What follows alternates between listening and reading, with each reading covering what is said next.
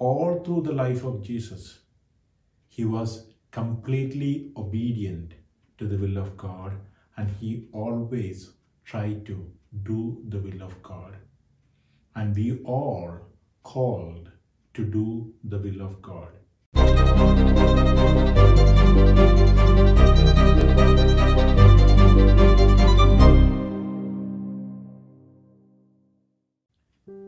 Dear brothers and sisters in Jesus Christ, we are in the Tuesday of the 5th week of Lent.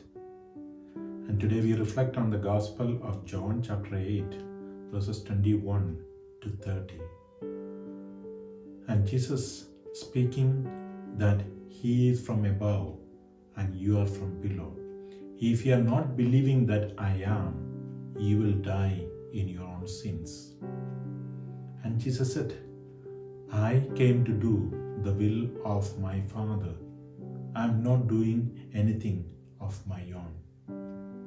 Yes, my dear friends, Jesus came to this world to show us how to be obedient to the will of his Father, how to do the will of Father.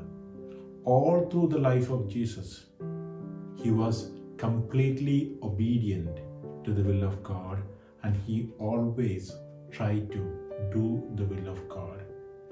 And we all called to do the will of God.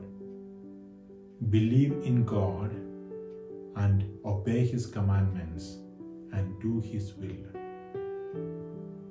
What is the will of God in our lives? To know him, to love him, and to serve him. How we know him? If you want to know somebody, we have to spend time with him. So God invites us to spend time with him in prayer, in Bible reading, in meditations. So different ways when we spend time with him, we come to know him through the Spirit. When we know him, we are able to love him. When we love him, we are able to serve him. That's what Jesus did.